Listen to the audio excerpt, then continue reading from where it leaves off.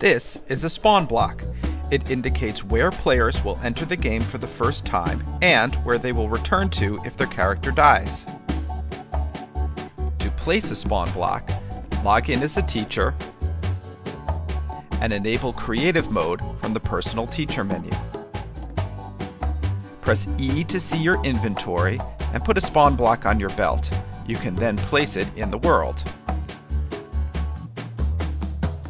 You can test if it works by accessing the personal teacher menu and clicking Teleport Self to spawn.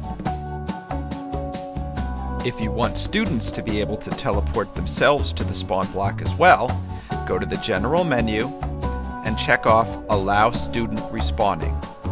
Students can access the student menu by pressing M, and they will now have the option to teleport themselves back to the spawn block.